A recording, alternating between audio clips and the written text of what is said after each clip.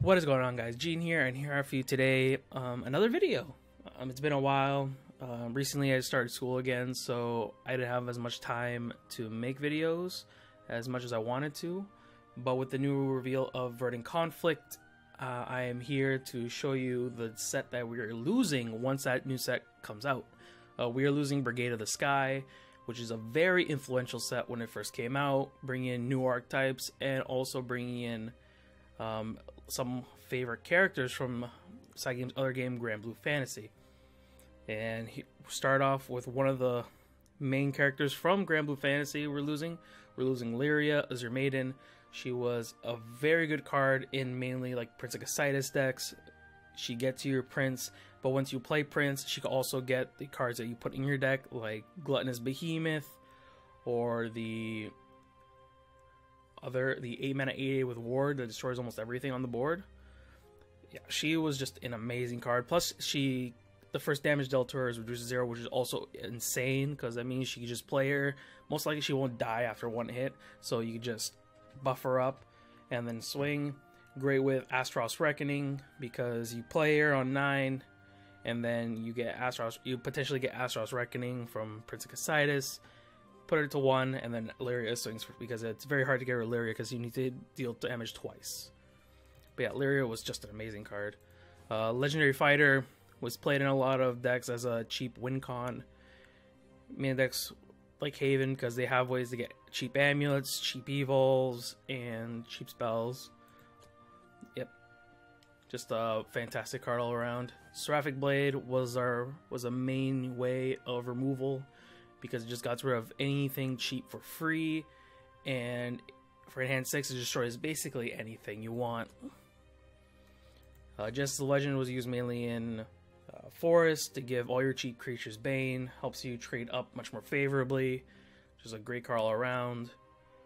And lastly, losing Proto Bahamut. Wasn't really played as much when it first came out. It was played a little bit in like the Dragoncraft decks, but recently it hasn't been played at all. Maybe because they're just much better, bigger cards for Dragoncraft. And that's it for the more notable cards in neutral. Now off to Forest. We are losing a couple of cards here. First off, Fairy Refuge. The only reason this is notable is because it is played in some of the Roach decks as a way of helping you survive and to counter opposing Roaches, because Fairy's Yawn stops a enemy follower from not attacking, and then Fairy's Awakening stops your opponent's Roaches from swinging face. But Roach is not a very relevant deck at the moment, but if it does, this card would have been very helpful in those matchups. Next we're losing Matira. Peerless Shot was used heavily when it first came out in the more mid-range style decks. Helps you trade, helps you draw, just a good card all around. Korra, when she was buffed, she was heavily played, but now that we're losing her, it's gonna be sad. Her fill helped you a lot with the Ape, help you clear the board, and also helped you finish out the game, because it also gives your creatures the ability to attack twice. So yeah, Korra was an amazing card. Goddard or Selwyn, just great removal, especially if you can play multiple cards in that turn, clear the whole board, which is a great card. And Skydiving Horror, when it first came on the mini expansion, was used a lot, but nowadays not used as much. Next we're off the Sword. Sword's losing not that much, but the cards are pretty impactful. First off, we're losing Sorcerer Lucius, mostly played as a one-of, just as a good removals creature, but also has synergy with Thumb. You destroy a creature and also gain Storm, which is pretty good all around. We're losing Charlotta. When it first came out, it was great because we used to counter Spell Boost rune decks or Dirt rune decks. Because when you evolve her, all your followers have reduced damage from spells to 0, so they have no way to remove all your guys, and they just swing face later that turn.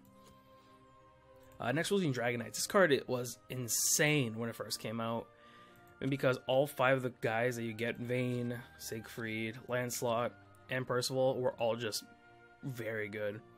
And especially if you got the Enhanced 8 out, you just got 2 big bodies on the board. It was so good. Nowadays, that card is still seeing play, especially if you just turn 5, play Vayne, Evo Vayne, and they get so much value because at the end of turn he restores basically all the health you use to trade, and he also gains attack. And also, if you need to clear out finish out the game, you can just Lancelot. And it's nice that the two best ones, which are Lancelot and Vayne, have abilities if they're together, which is what you usually do when you enhance 8. But if you ever really want to just control the board down, you usually go like Siegfried and Percival. So this card is just very versatile, and it's just a very good card. Next we have Zeta. Just a good card, control the board, and then gives you Beatrix, which helps you finish out the game. Just a very good card in general. And lastly, we have Latham, which is probably the biggest hit that Sword's gonna take, because Latham was one of its best win con Sword had.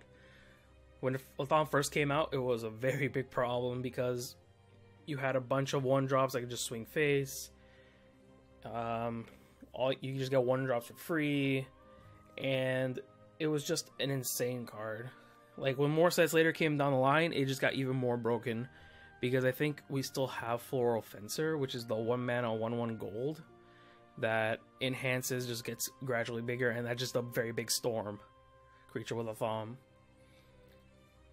And also later we got the Pirate, the now 8-mana 5/5 or 8-mana 4/4 that buffs all your guys, and this just makes a bunch more tokens to trigger off his invocation to bring out from the deck. So this card is just insane. Now we'll see what WinCon's Sword will now have with the later coming sets.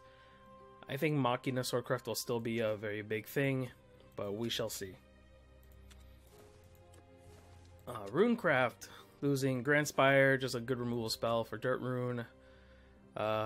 Cagliostro, very solid follower, a lot of value. Free Evo on 8 gives you an Ars Magna, just a very good card in general. Vesper, great for if you want to splash like a Dirt Rune package, because on Accelerate 2 it just deals 1 damage and brings out a Witch's Cauldron. Was solidly played when they do want to splash in the Dirt Rune engine, but it was also very good in just Dirt Rune in general, because if you don't use it for the Accelerate 2, you can still use it for its Fanfare Earthright, and its Evo effect was just made it huge, because a 4-mana 7/7 is still insane. Fate's Hand is huge that they're losing, because every iteration of Rune plays Fate's Hand. Even Machina Rune, he plays Fate's Hand. And most obviously Spellboost Rune plays Fate's Hand, but it was the main way for them to just draw a bunch of cards at once. Like, Machina Rune can live without Fate's Hand, but Spellboost Rune has a harder time without Fate's Hand, because they have just a lot of just single cycle cards, but Fate's Hand just gives them a good 0-mana +1.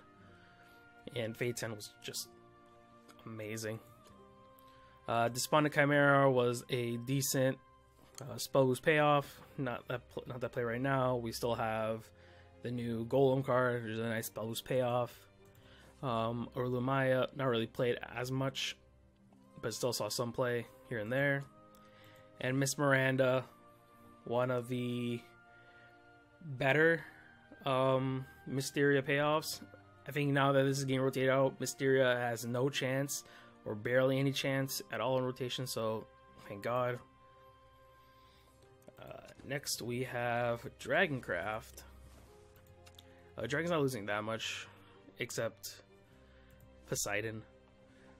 Poseidon and Masamune was literally the best play that Dragon can do on turn 10, because you literally just get 4 bodies out, they all can't be damaged, they all gain rush, and then you just literally just clear your opponent's whole board and still have 2 wards left over to protect yourself. Usually when you do that, you feel like you just swung the game right back to your favor, and it's just an insane combo. And now you will not see any more rotation when this set rotates out. Next we have True Dragon Scathatcha. When she came out, she was used as a means to ramp, but now there's a bunch more ways to ramp, but still this was a very nice card to do that with. Warbreaker Dragoon was played a bit when it first came out. And a Dramalek. Mainly used with the 10 mana 10/10 that had Storm. If you play 10 non-follower cards that match, I forgot his name at the current moment. But yeah, it was just an amazing card. Synergize as well. And Silver 3 Draw 2 was also very good. And Zoe, one of some people's favorite card in Dragoncraft. Sad to see it leave, but it was one of my favorite cards when it first came out. But oh well. Next we have Shadowcraft. First losing Gremory. Great way to close out the game. Swing the game to your favor. Evo all your followers. Get a bunch more value out of them. Next losing Soul Conversion. Nice way to trigger last words. Free way to draw 2 cards. We're losing Lady Grey, which is probably I believe the biggest hit the Shadow's getting. Mainly because she was basically a staple in almost every Shadow deck you played. She's just a 2-mana 1/3 with Drain, which is insane. But on Evo, she also reanimates too, so you could just reanimate another copy of her. You could reanimate like Danua. You could reanimate just vanilla 2/2. Or you just reanimate, like back in the day, you could reanimate Belenis and then also get a free ping if it dies. It was just amazing value for just being a 2-drop. Losing Danua, great against puppets. It's pretty much all she was used for. Also pretty good against the mirror match. Fairy, probably the best way to close out the game in Shadowcraft, because if you just have like one lonely minion, you just play this, do the double burial right, and then just attack 3 times that one guy. Main guy you're going to swing with is like Mordecai, because Mordecai, if he swings 3 times, just is 21 right there and then. And Mordecai's leaving too, so not much can be said about that. Fran, great value 3-drop. Was nice playing with her. Nowadays she has lost favor for other decent 3-drops, but she still is one of my more favorite 3-drops. Maybe because the cards she comes with are pretty good. Stygian Warden was good because Shadow didn't have that many just sort of random enemy follower effects. So with the now popular Ambush Sword, target removal does not do anything to them. So Stygian Warden helps a lot in those matchups because you just destroy Leod, bye-bye, don't have to worry about it. And Plague City was very good against Zeus decks because they play Zeus, they get their fanfare, but then they go into a zombie, and then it's all over from there because they just don't have a win con anymore. A Bloodcraft, losing a couple cards here. Restless Parish, just Zero Mana Cycle, it's very good. Bewitching Succubus, using aggro versions of the deck. Alexandrite Demon, just a good value card, helps you draw 2 or destroy an enemy follower with their amulets. Blazing Sapphire and Blazing Ruby. Vera was played when DFB was still a thing. When DFB rotated out, Vera saw literally no play because there was no reason to play her. If there was new cards coming out that revolved around dealing damage to you, Vera would have been an amazing card in there. But as of right now, we don't even know what cards are coming out for the set. So, yep. Next, we're losing Narmaya, Ephemeral Blade. 4-mana, 4/3. Was pretty decent stats for how aggressive this card was.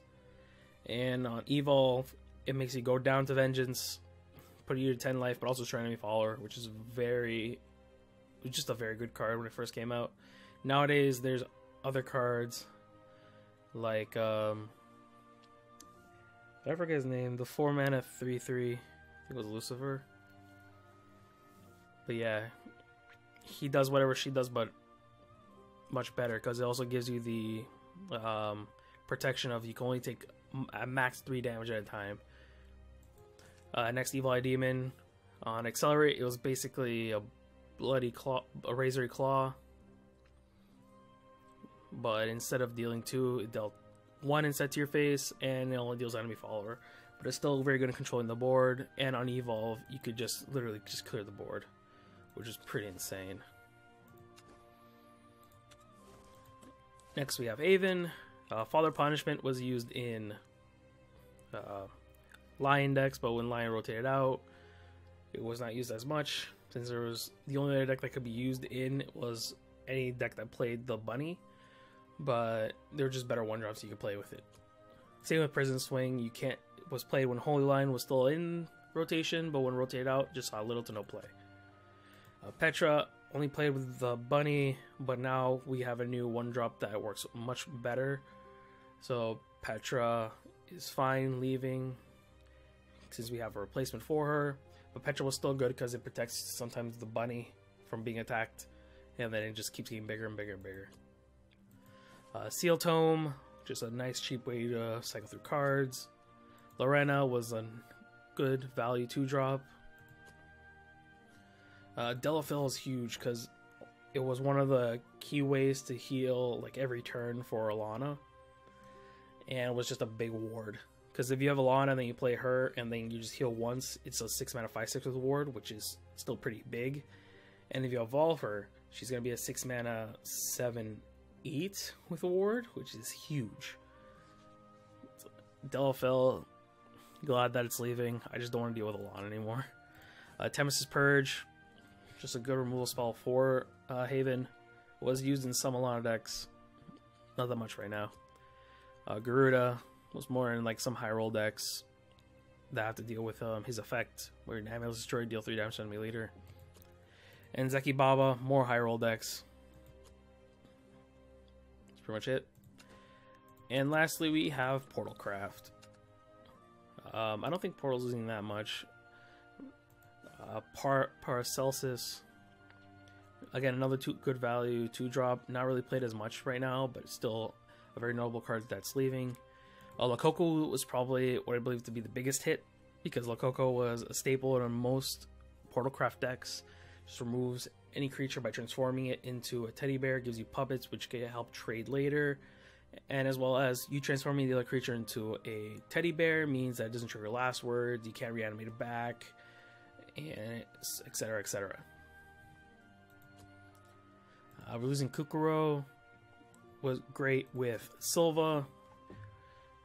Silva's also leaving, which is sad. She's not seeing as much play anymore, but she was great when she was. Nicholas is fine. Not seeing as much play anymore because it's a little too slow ever since his nerf, but it's alright. And lastly, we're losing Basilius, which is probably my most favorite card in this class for this set.